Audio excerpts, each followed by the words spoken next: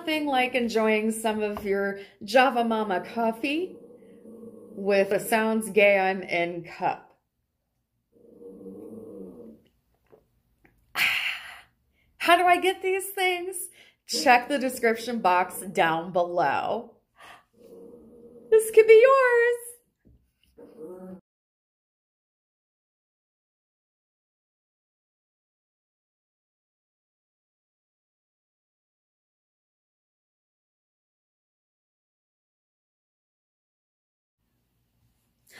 Hi Crystal Balls, welcome back to my channel. Thank you so much for clicking on this video today. If this is your first time here, welcome. Please think about sticking around, liking, commenting, sharing, and subscribing.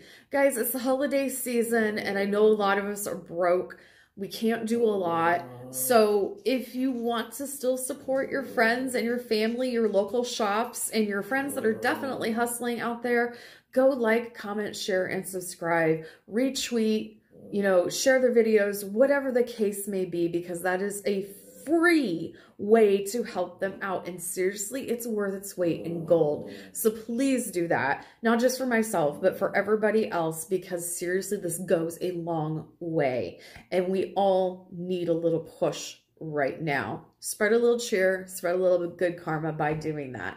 I'm thinking about doing a giveaway. It would have to be United States only, unless I can figure out another way to do it.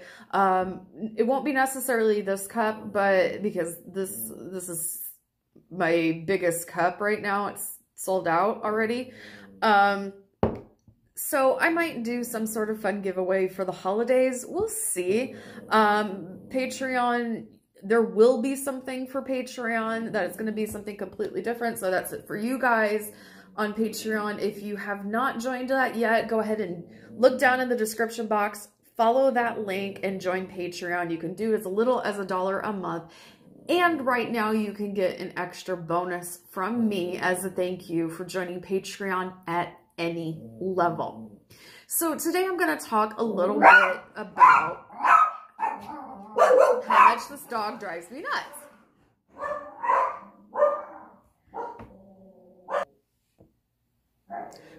The dogs are driving me nuts. So today we're going to talk a little bit about Michelle Duggar. Now, obviously, Josh Duggar is in the news right now for all the horrendous things that he has done. And, it's kind of a big deal. It's a federal case. It's something that it's bad. It's completely bad. I'm not going to go and talk about her life leading up to now because her life is literally everywhere. She has been on so many shows. It's been a special that started off and then it went to, 14 kids and counting all the way to 19 kids and counting. It's a lot. However, I see this particular religion, this cult, it's a really freaking cult. I mean, the cult that they belong to really puts emphasis on males and male roles. And since Josh Duggar was the oldest boy, the name carrier, the first name carrier, and everything else, of course, there's going to always be a lot of attention on him.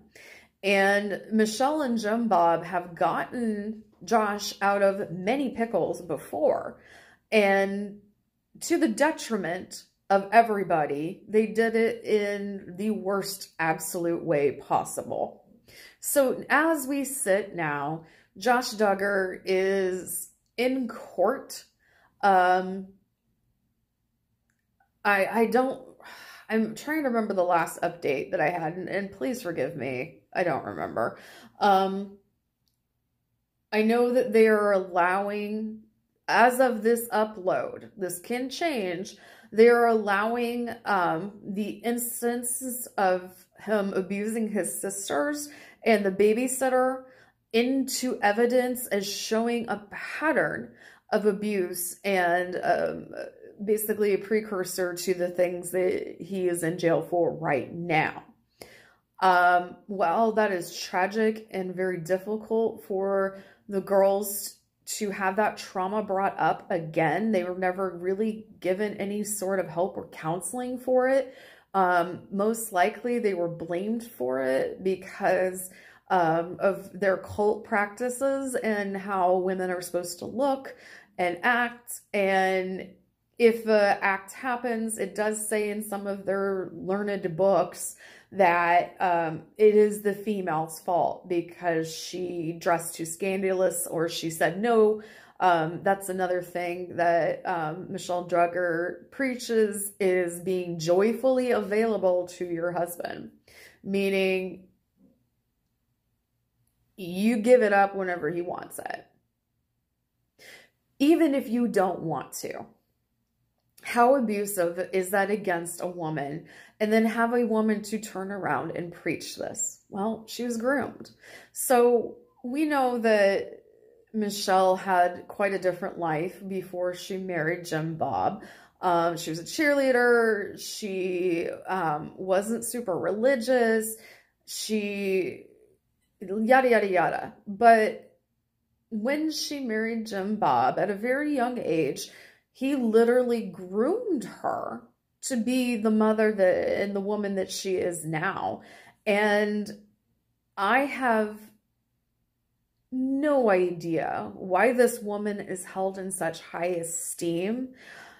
She has chosen to silence her voice at quite a long time ago, where she used to raise her voice. Obviously, she still does. Actually, there's been many, many, many videos of her not being the whispery, soft-spoken woman and actually yelling at her kids. So it's a bunch of BS anyway. I know reality shows are BS, but the amount of BS that the Duggar family puts out is quite disgusting.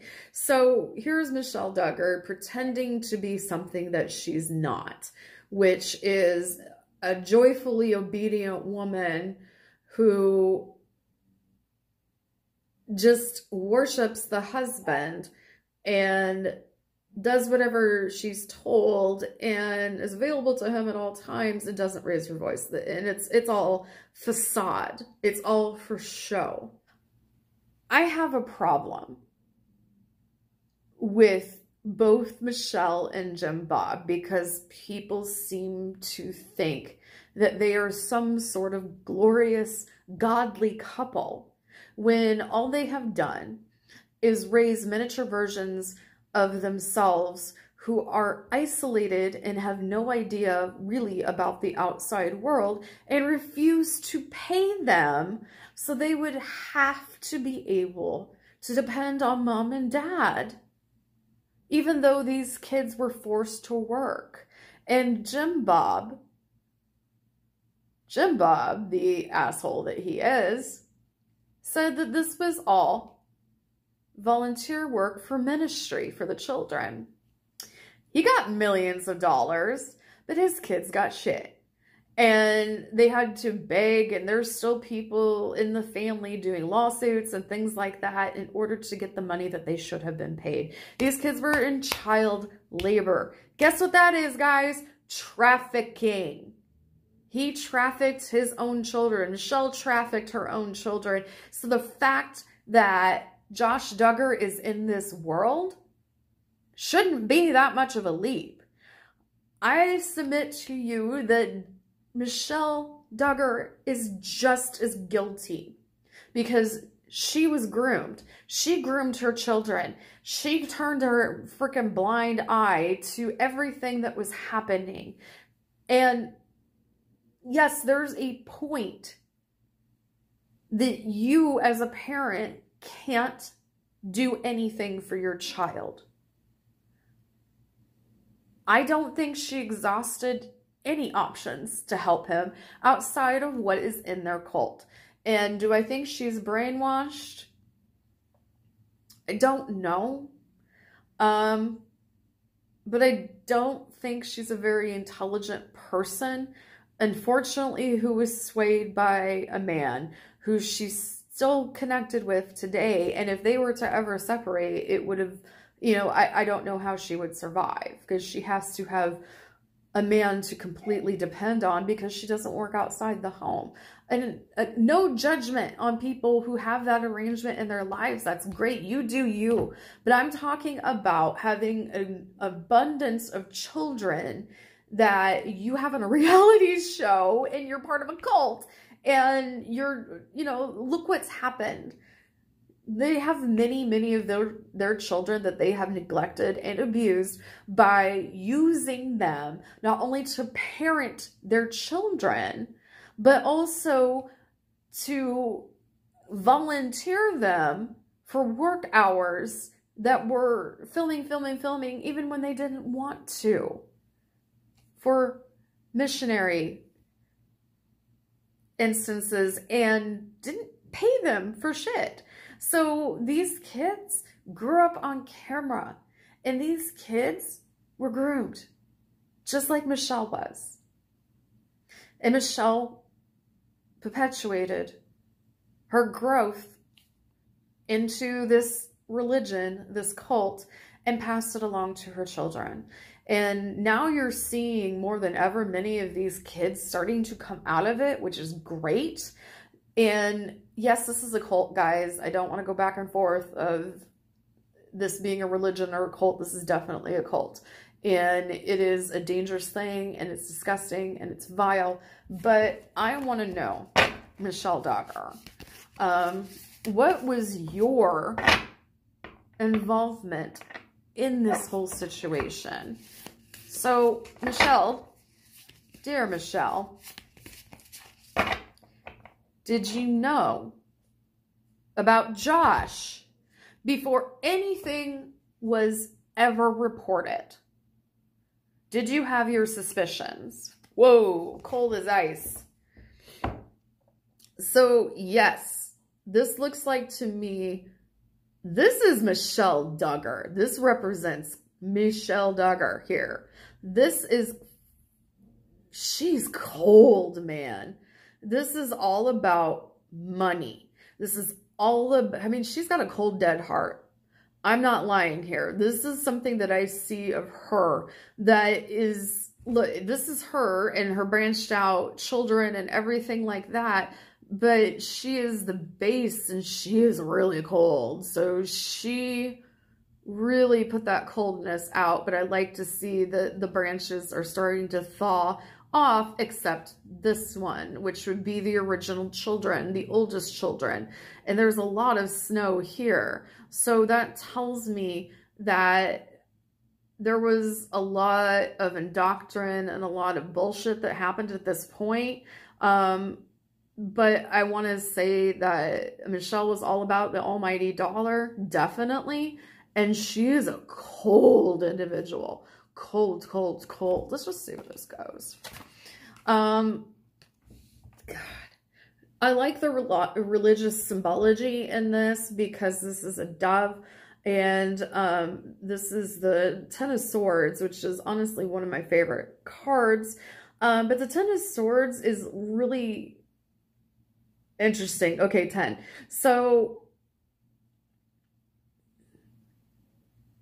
she feels like a number of her children owe her, and they are currently backstabbing her. I could say it's probably 10 of her children that are fighting back. And this is something that has been happening, you know, since this whole debacle of Josh started. So they are fighting back. They are stabbing her. But this is also something that Michelle did to herself. She stabbed out any of the values that she actually had and replaced them with other things. But she replaced it at a weak moment. She was not in a moment where this was logical or sane. She really, really, really killed parts of herself in order to be the woman that she is today. She's cold. And the Ace of Cups. Now, the Ace of Cups is one of the luckiest cards in the deck, but this tells me a little bit something different. This is usually like the cup runneth over. Or the cup runneth over. Usually indicates wealth and good things happening. To me, it's murky. This is murky for her because, oh, I don't even want to say it. The road to her success in life was, there's no way for me to say this. So I'm just gonna leave this to your imagination and put man in there and see what you come up with. But I can't say it out loud here, but this is the road to her success. And because this was a road to her success, I don't think she would reject the deviant things that her son would do, her precious boy.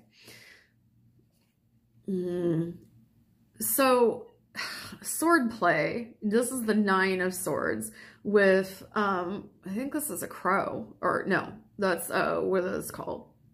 Freaking birds. I don't like them. They're scary. Is it crows? It's not a crow. I can't think of the, anyway, I'm rambling here. So what you have is a death bird. This is a bird that goes and pecks out people's eyeballs and pecks out, you know, the entrails and things after someone has died. Michelle's picking things. Like, she picks at people. I would almost say that she picks at people's weaknesses, but it would be specifically her children. Notice how the number has gone from 10 to 9. She picked one, and so much so that they backed off. So this was when, this is a different point in her timeline. So this is when she was in charge, and she was in charge of the pecking order, so to speak. And this is when she had the upper hand at this point. The next card we have is the Empress. So the Empress is the female head, which makes sense. She was the female head of the household. But look at the color of this rose. It's very distraught. It's very overgrown. It's not healthy. It really isn't. It's about ready to wither and die. So what this is, cards, what everything has been telling me, what all of these cards have been telling me so far is she's losing her grip on reality, and she's losing her grip on her family, and she is no longer the Empress anymore. Her family has branched out into 3, and it's like the adult kids living on their own, the young children that are still within the home, and then Michelle, Jim, Bob, and Josh. You would never see the parents go to bat for any of the girls like this, ever. I mean, that's been proven over and over again. I know they're sort of trying to distance themselves, but at the same time, the damage has already been done, especially since you completely supported Josh through everything that he did that was proven to be true when he was a child. God, this is sick. So this is how the family has branched out and splintered. So they definitely, sorry, I moved my head and it's light outside. They definitely chose Josh, definitely. The Magician. The Magician is usually my favorite card in the deck, but this is very particular because these are the eyes. I know this is like a moth. Look at all the symbology here. This has everything in it. Eternity, cups, swords, pentacles, wands. This is the embodiment of everything. So the embodiment of everything in this position right now is at the stage of this. A mother who sees all and will eternally threaten. She definitely has her own magic, meaning she can spin bullshit and she believes it. And this mother is going to protect her children, her boy children, her Josh, because he's the one that gives the most money. He's the one. He's the one that's supposed to carry on everything. God, that's sick. She is a fool. I believe this wholeheartedly. I don't think she's intelligent, and that's really sad. She's begging for forgiveness. She's asking for a peace offering that is too late. Her peace offering, her wanting help, her trying to backtrack, it's too late. She is a fool. It is too late. And the peace offering that she would outstretch her hands for, it is too little. There is nothing she can do to undo the damage that she did to her children, her girl children, when they were little. She is a fool. Kind of disgusting fool. We're going to end with this one because the video is quite long and the dogs are barking. It's amazing to see three phases of birds here. So there was the stabbing of the dove. There was the vulture on top of the swords. And now the swords are going back into the vulture. So this is fighting back. These kids are fighting back. I think they've probably fought back for a long time in their own little ways, but Michelle crushed them over and over and over and over again. She's a lot crueler than what anybody seems to realize, and quite frankly, she is not a good person. Her heart is very cold. She is very calculating and manipulative because she was groomed to be that way. And then she groomed her children to be that way too, and didn't expect any fallback, but they're fighting back, and with good reason. And I hope that these kids continue to fight back against their patriarchy and their matriarchy and the system that raised them, which was abuse and was cult, and this horrible person that happened to share blood with them as their brother.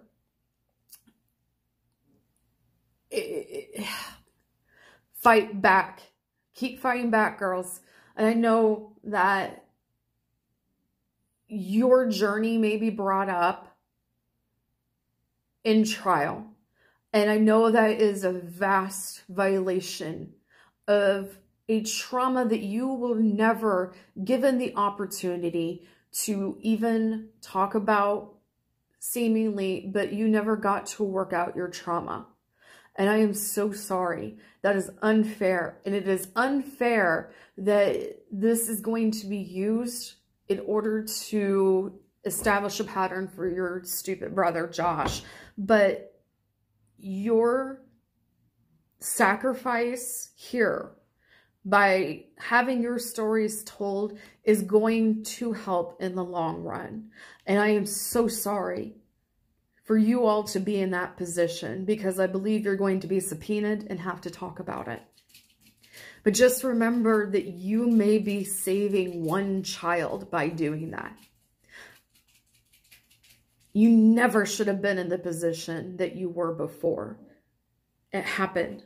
Nobody helped you. And I am sorry. And now that you are older and your brother has done some really horrific things, you shouldn't be in the position that you are now, to where your trauma has to be brought up publicly, but it might save a child. And we know that this isn't a one-time offense at all. Josh Duggar knew exactly what he was doing. And I think his parents knew too. And I hold them just as accountable. So my thoughts and prayers are with the girls who were abused and the children that Josh Duggar abused with his videos, his distribution of them, his sharing, whatever else the case may be, and all of the things between here and here that happened. Because trust me, there's more. So I'm going to close the book on Michelle Duggar and say that she's evil and vile. And she can go up a river. You shouldn't have been a parent. If you could not handle being a parent and allowing your children to live in an unsafe environment with their abuser, and then make those children raise your children, you never should have been a parent. The blame is partially on you. You can't put all the blame on the parents, because at some point Josh is an adult and does stuff himself, but they learned from you and your excuses. All right, everybody, I'm going to end the video here. I hope you enjoyed this reading, and leave your comments down below. Please be kind, and I will talk to you guys later. Remember, every single day is a gift. Use your time wisely. I'll see you on the next one. Bye for now.